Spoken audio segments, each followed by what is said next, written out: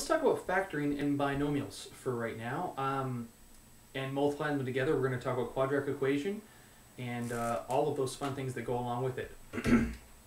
So a binomial is when you have x plus 3. This is a binomial because it has two things inside the brackets. A monomial is just a thing like x. A trinomial is x plus y plus 3 or something along those lines. It just means how many things are inside it, added or subtracted. So let's talk about first about multiplying these things together. Like if we have x onto x plus 3, that just becomes x times x. We bring this into here, we bring it into here. X times x becomes x squared plus 3x. Okay, so this is basically like saying x times x plus x times 3. And that is how we work with a monomial and a binomial together. When you work with two binomials side by side, let's say x plus 3 and x plus 6. When this happens, we do a thing called FOIL. I'll write over here, F-O-I-L, which is the first, outside, inside, and last. What that means is basically take the first term from each binomial, x times x, and we'll do that first. So that'll be x times x plus the outsides, x times 6, so x times 6, plus the inside, 3 times x, plus the last, which is 3 times 6. We'll work this all out. We're going to get x times x is going to be x squared, plus x times 6 is just 6x, plus 3x, plus 18. Of course, these are the same factor of x, or same power of x, x to the 1. So we can say x squared plus 6 times 6 plus 3 is 9x plus 18. So that's how you take two binomials and multiply them out to find out what they're actually equal to in terms of just the regular express product, I guess. So I'm going to leave that there for now. So let's try another one.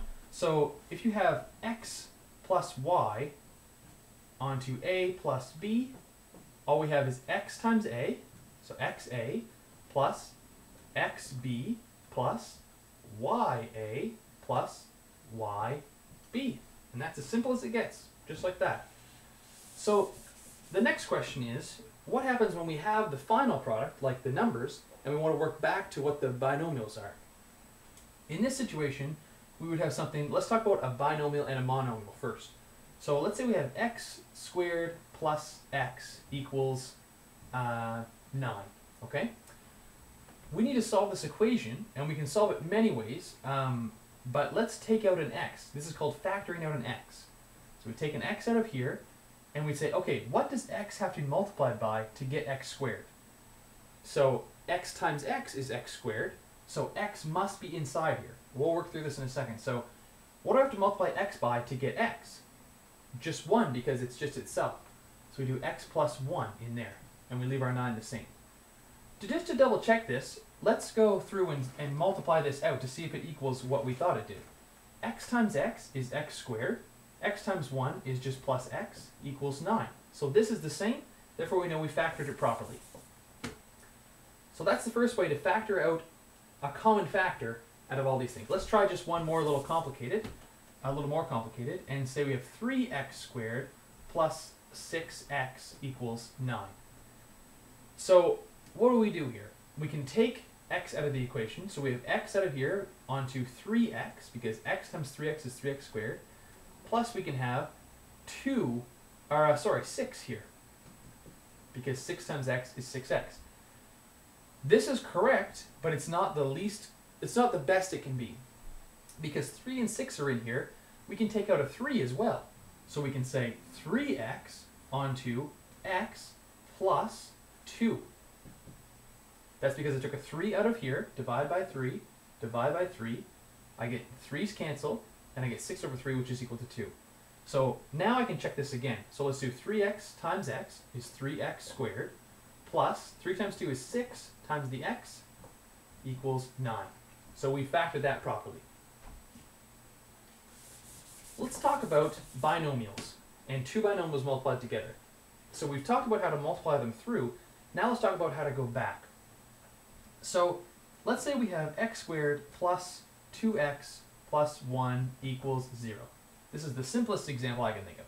So we have to put this into two brackets somehow. And I'm going to show you a couple ways to do this. The x's always have to be on the left, okay? Because in the end, we're going to do this FOIL, right? The first term is going to be x times x, which is going to be x squared. The outsides is next, and the insides in the last. So let's talk about the last first.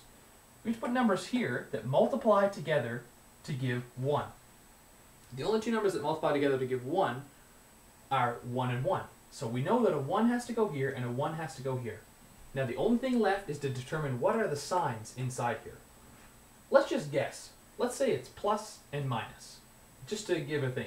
Now we can check that by saying we're going to multiply this out again and see if it's the same as our first equation. So let's do our first. X times x becomes x squared.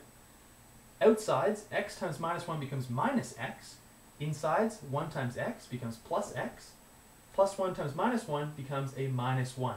So we know already that this is not correct because we end up with a minus 1. So we can't have opposite signs, they have to be equal signs. So let's try changing this to a negative. Now we're going to have x times x is x squared minus x plus 1. So this term now matches this term, and this term now matches this term. So that's excellent. However, 2x does not equal negative 2x. So we'll try our last combination that is possible, which is going to be pluses here. X times x is x squared plus x plus 1 equals 0. So we have x squared plus 2x plus 1 equals 0. We factored it properly. Now you may ask, what is the reason to factor these things? Well, once we've factored it out, we say x squared plus 2x plus 1 equals 0. What does x equal? That's the big question. What does x equal to? Because we want to solve for x. The way to solve for x here is factor it like we did into x plus 1, and equals 0. Now the way we factor this is, if these two things are multiplied equals 0, one of them has to be equal to 0. So we can say two different things. X plus 1 is equal to 0 from the first, and x plus 1 is equal to 0 from the second. So we take our 1 over, we get x equals negative 1. This is the solution to this problem. And we'll talk about graphing this later and doing all those great things with it. So that's how we solve for x. The last thing I'm going to show you is solving using the quadratic equation. But I think I'll show that in another video.